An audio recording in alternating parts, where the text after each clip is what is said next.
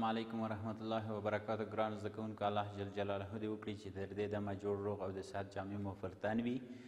تېر لوستونه مو هم په پوره غور او دقت سره زده کړي وي او د نن ورځې د لوست لپاره هم پوره چمتو واوسئ. کتابچه او قلم در سره موجود وي. بسم الله الرحمن الرحیم. د نهم ټولګي دکیمیا مضمون د دریم څپرکي د تېر لوست موضوع مو وه څو قیمته یا پولي هایدریک الکولونه. څرنګه چې موږ تاسو په تېر لوست کې ولوستل چې هغه الکولونه چې یو او اچ یا هایدروکسیل وظیفوي ګروپ ولري هغه د یو قیمته الکولونو یا د مونو هایدریک الکولونو په نوم یادیږي، او هغه الکولونه چې دوه یا درې یا له دې شمېر څخه زیات الکولونه ولري هغه د پولي هایدریک یا د څو قیمته الکولونو په نوم یادیږي، چې یو یې هم ایتلین ګلایکول و او بل یې هم ګلیسرین و.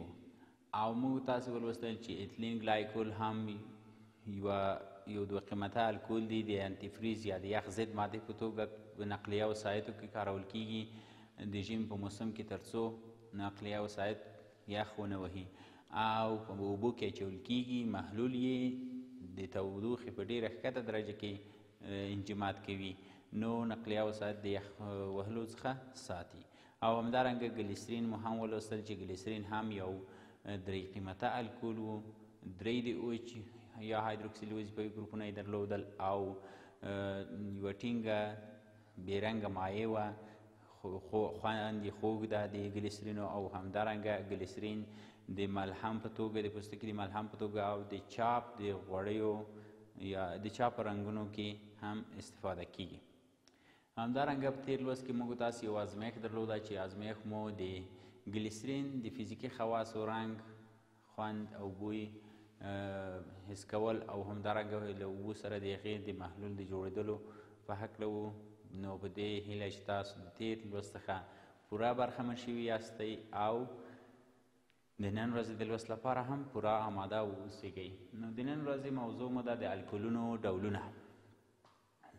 ګرانو زده کوونکو، ستاسې څخه دا هیله لرم چې تاسې د دې لوست تر پای پورې د الکولو ډولونه وپېژنئ او همدارنګه د الکولو له مختلفو ډولونو څخه په ژوند کې سالمه او پر ځای ګټه پورته کړئ.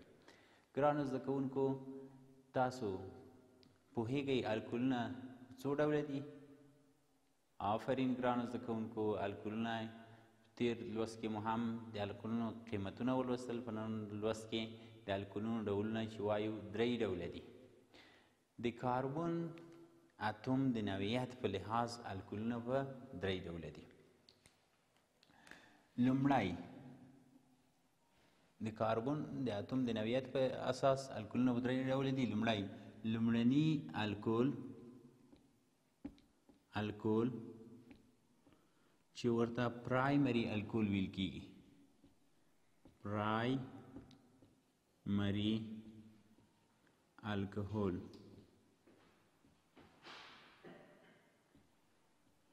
او دوهمي الکول چې ورته سیکنډري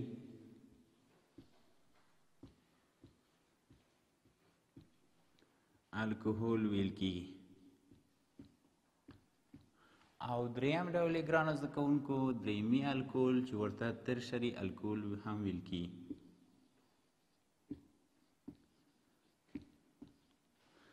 البته دغه ډولونه یې د کاربن د اتوم د نوعیت په اساس باندې دا درې ډولونه دي. ترشري الکهول د کاربن د اتوم د نوعیت په اساس. او په تېر لوست کې موږ تاسو د او ایچ د ګروپ د شمېر له مخې الکولونو قیمتونه لوستي وو. ته مو پام وي چې د او ایچ د ګروپ د شتون له امله الکولونه په دوه ډوله وو، یو قیمته او څو قیمته. او د کاربن د اتوم د نوعیت په اساس الکولونه په درې ډوله دي. لومړني الکول یا پرایمري الکول، دوهمي الکول یا سیکنډري الکول او دریمي الکول یا ترشري الکول. اوس راځو د کاربن هغه اتوم چې له او ایچ ګروپ سره اړیکه ولري هغې کاربن اتوم ته د کاربینول کاربن ویل کیږي. نو که چېرته کاربینول کاربن له یو اتوم بل کاربن سره اړیکه ولري دې ته لومړني الکول ویل کیږي. که چېرته کاربینول کاربن له دوه نورو کاربنونو سره اړیکه ولري دې ته دوهمي یا سکنډري الکول ویل کیږي. او که چېرې د کاربینول کاربن له دریو نورو کاربنونو سره اړیکه ولري نو دې ته درېیمي یا ترشري الکول ویل کیږي.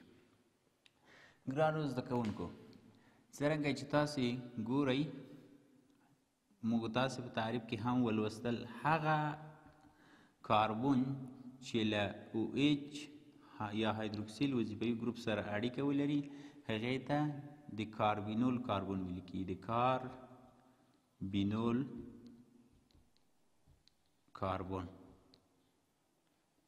کاربینول کاربن نو د کاربینول کاربن له مخې الکولونه په درې ډوله ویشل شوي وو. هغه الکول چې د کاربینول کاربن یې له یو بل الکایل سره یا له یو بل کاربن سره اړیکه ولري هغه لومړني الکول یا پرایمري الکول بلل کیږي. پرایمري. او هغه الکول چې له دوو نورو کاربینول کاربن یې له دوو نورو کاربنونو سره اړیکه ولري هغې ته دوهمي الکول یا سکنډري الکول ویل کیږي. سکنډري. او هغه الکول چې د کاربینول کاربن یې له درې نورو کاربن اتومونو سره اړیکه ولري هغې ته درېیمي الکول یا ترشري الکول ویل کیږي. نو ګرانو زده کوونکو تاسو ښه متوجه اوسئ.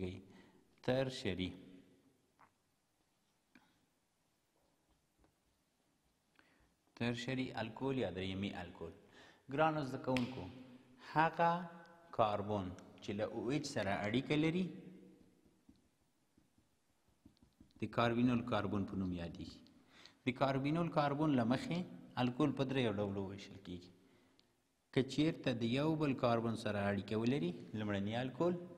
که چیرته د کاربینول کاربن چې دغه کاربن ده له دوه نورو کاربنونو سره اړیکه ولري دویمي الکول یا سکنډري الکول. او که چیرته له دریو نورو کاربنونو سره اړیکه ولري د کاربینول کاربن نو هغې ته ترشري یا درېیمي الکول ویل کیږي. ښه ګرانو زده کوونکو، زه تاسو ته یو مثال لیکم. که چیرته د کاربینول کاربن د یو بل کاربن سره اړیکه ولري چې CH3 نو دې ته دا د لومړنیو الکولو یو ډول دی. او که چیرته له دوه نورو کاربنونو سره اړیکه ولري CH3 CH2 دا هم د کاربینول کاربن چې له OH سره اړیکه لري دا CH3 دا هم د څلورم اړیکه د هایدروجن په واسطه پوره شوې ده. نو دا په دې معنا چې کاربینول کاربن له یو کاربن دوه کاربن نورو سره اړیکه لري. داسې نشو ویلی چې د دریو نورو کاربنونو سره اړیکه لري. دا CH3 بیا د دغه CH2 د کاربن سره اړیکه لري. نو دا د دوهمي الکولو یا د سکنډري الکولو یو ډول دی. او که چیرته د کاربینول کاربن له دریو نورو کاربنونو سره اړیکه ولري نو بیا هغې ته موږ تاسو درېیمي الکول وایو. کاربینول کاربن له یو کاربن سره له دوه کاربنو سره او له دریو کاربنو سره اړیکه ولري نو دا د درېیمي الکولو یو مثال او یو ډول دی. ښه ګرانو زده کوونکو، دا چې د نن ورځې لوست زموږ تاسو د الکولو ډولونه وو. موږ تاسې په نن ورځ لوست کې الکول په درې ډوله ویشو. د کاربن د نوعیت له مخې هغه کاربن چې په الکولو کې وظیفوي ګروپ خو OH ده، هغه کاربن چې له OH سره اړیکه لري هغې کاربن ته د کاربینول کاربن ویل کیږي. نو د کاربینول کاربن له مخې الکول په درې ډوله دي. لومړني الکول یا پرایمري الکول، دوهمي الکول یا سیکنډري الکول، درېیمي الکول یا ترشري الکول. لومړني الکول مو داسې تعریف کړل چې که چیرې د کاربینول کاربن یې له یو بل کاربن سره اړیکه ولري، پرایمري یا لومړني الکول، چې مثال یې هم په دې ډول دی که چیرته د آر یو یا د لومړني آر په ځای CH3 وصل وي او د کاربینول د کاربن پاتې دوی نورې اړیکې د هایدروجن په واسطه وي پوره شوي وي، نو دې ته لومړني الکول یا پرایمري الکول ویل کیږي. او که چیرته د کاربینول کاربن ګرانو زده کوونکو له دوو نورو الکایل ګروپونو یا کاربنونو سره اړیکه ولري، آر یو او آر دوه سره د کاربن څلورمه اړیکه د هایدروجن په واسطه پوره شوي، نو دې ته سیکنډري یا دوهمي الکول وایي، چې مثال هم تاسو ګورئ چې کاربینول کاربن له یو CH3 یا میتایل ګروپ سره او یو د CH3 CH2 یا د ایتایل ګروپ سره اړیکه لري، نو دا د دوهمي الکولو یو ډول دی. او درېیمي الکول هغه الکول دی چې کاربینول کاربن یې له یو دوه درې آر یا د درېیو نورو کاربنونو سره اړیکه ولري. مثال هم تاسو ګورئ چې د هر آر په ځای مو تاسې CH2 CH3 یا ایتایل ګروپ او میتایل ګروپ لیکلي، یعنی کاربینول کاربن هیڅ له هایدروجن سره په درېیمي الکولو کې اړیکه نه جوړوي. ښه ګرانو زده کوونکو، ستاسو د نن ورځې کورنۍ دنده دا ده چې تاسو به د کتاب د 40مې صفحې کړنه یا فعالیت په خپلو کتابچو کې په منظم ډول ولیکئ او بیا به په دې کړنه یا فعالیت کې تاسو ته د الکولو مرکبات درکړل شوي دي او تاسو به یې دغه د الکولو مرکبات هم به قیمت ټاکئ، د قیمت له مخې چې یو قیمته دي، دوه قیمته دي، یعنی مونو هایدریک دی او که پولو هایدریک دي یا څو قیمته دي، او هم به یې د کاربینول کاربن د له مخې د هغوی نوع یا ډول ټاکئ چې لومړني الکول دي، دوهمي الکول دي او که درېیمي الکول دي. ښه ګرانو زده کوونکو، ډېر خوښه او خوشحاله یم چې تاسو خپلو لوستونو ته په پوره چمتووالي سره متوجه اوسیږئ.